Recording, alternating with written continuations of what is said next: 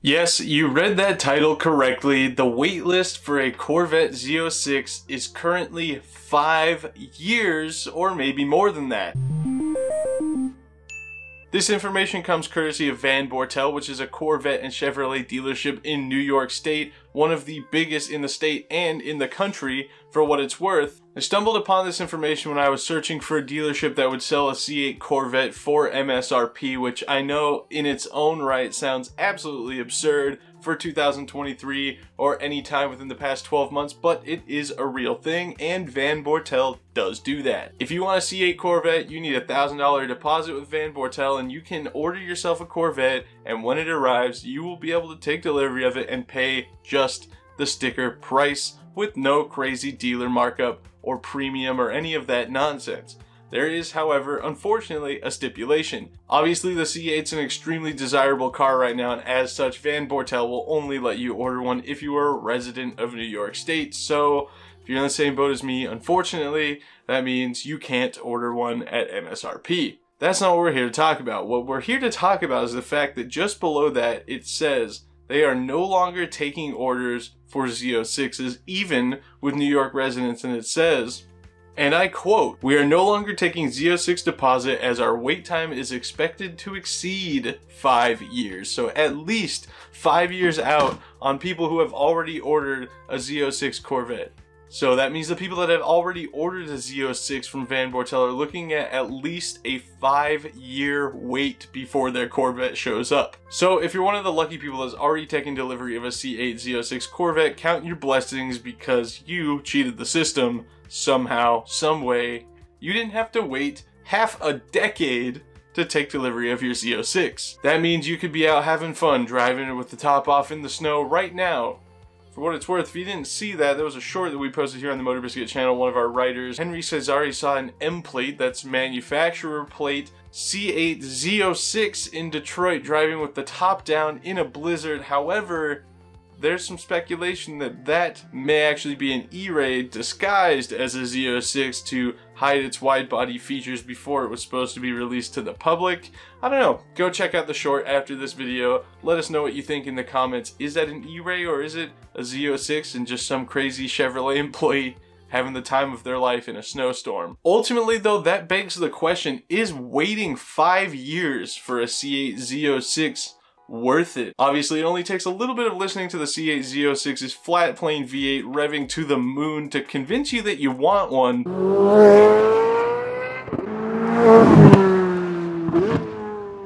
But even if you have the $106,000 base price or more depending on options and markups, is it worth it? Take into consideration that the Corvette E-Ray that just got released is already faster 0 to 60 than the Z06. That, of course, is due to its electric-assisted all-wheel drive system, but it does make you think.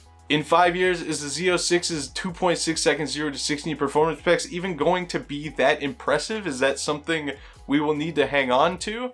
Of course, the threshold of production cars breaking into the 2 second 0 to 60 mark is pretty new concept, but that really only convinces further that 5 years down the road, it's going to be even crazier, because 5 years ago, a 0 to 60 in the 2 seconds for an internal combustion engine car seemed impossible. And while there were cars that did it, it wasn't a common thing. Certainly there was no Corvette breaking that threshold. So it does make you wonder what 5 years will bring and what $106,000 will buy you in 5 years. On the opposite end of that spectrum though, the V8 seems to be on borrowed time in the first place here in the US, what with regulations and emissions and the shift towards electric vehicles seeming to be imminent. Maybe by the time the Z06 actually shows up, you won't be able to buy a V8 powered Chevrolet Corvette anymore, and that's certainly not what we're hoping for, but we're not ruling it out as a possibility.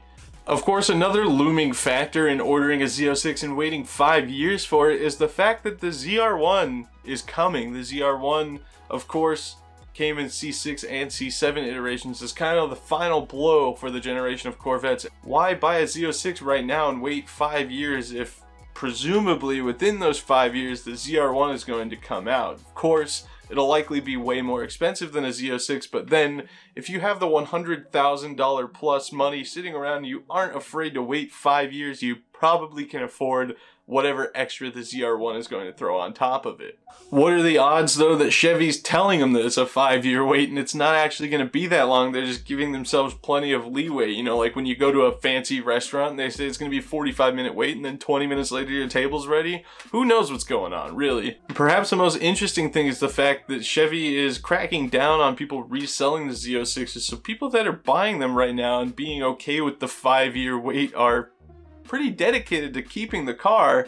Finally, there is always the looming all-electric Corvette that we know is not just a rumor but will actually be happening.